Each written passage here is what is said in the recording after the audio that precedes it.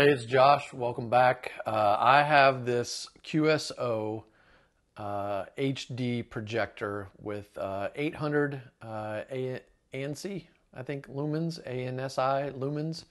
The higher the ANSI lumens, the better. And I think that the number of lumens is actually higher, but the ANSI is an international standard. So 800 is pretty good. It actually allows you to get a pretty good bright picture within a room with a lot of ambient light. So the higher that ANSI number, the more ambient light you can have. This is by far the best projector I've been given to test or that I've ever owned. I've had a couple smaller ones that are, considered portable ones, and they're nice. They work nice in the dark, but they're really not near as powerful as this one. So this one says it will project from a 45-inch up to a 300-inch picture. We had it outdoors on a 120-inch portable screen, and it looked great. I'm going to do a little bit of an in-depth review without getting into kind of the bits and bytes of how this works. So it says it's a native 1080p HD, but it will support 4K. I don't know how all that translates. All I can tell you is the images that I've run through it from YouTube TV or through Netflix have looked fantastic. So what I want to show in this is the screen projected on my wall behind me here, which is actually not even a white wall. It's kind of a cream color. It's far from white, actually. You can see the ceiling in the images. You'll see what white is versus that. And the picture and the color still looks fantastic. I'm going to show it during the daytime. I'm going to show it during the daytime with lights on, and then I'm going to show it at night, all of the same video. Just show you how crisp and how vibrant this picture is.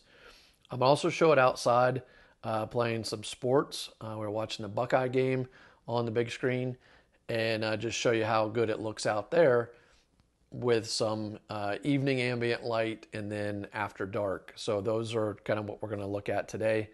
And I'm just going to tell you, again, this was given to me to evaluate and review. I've had it for a couple months now, so I'm way late on getting the video back to the brand, but I've been very happy with it. So it does come with this backpack so that you can transport it, and it's padded so you can transport it without it getting banged up.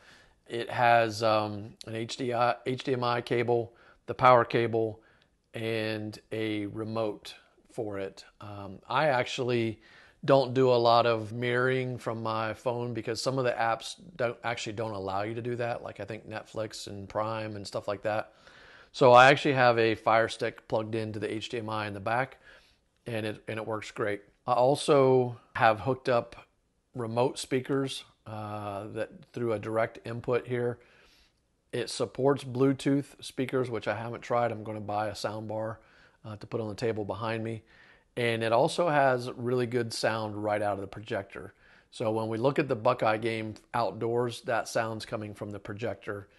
The other ones are coming from some rear speakers that I had hooked up to this. Had to do a little bit of fumbling around to get the speakers set right to play out of here. And I don't know if I just didn't read the directions or what, but it took me a little bit of figuring out.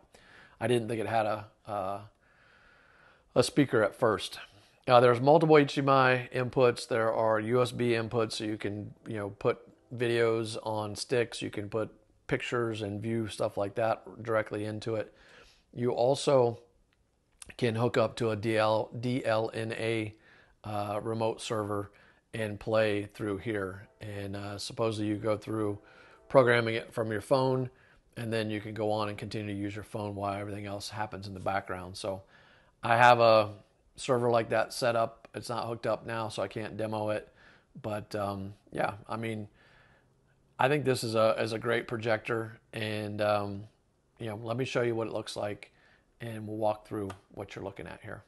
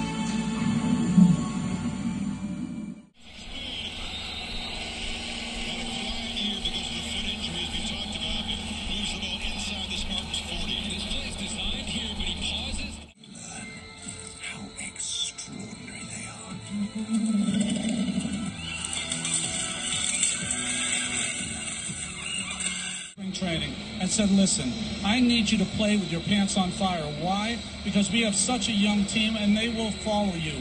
And follow you they have.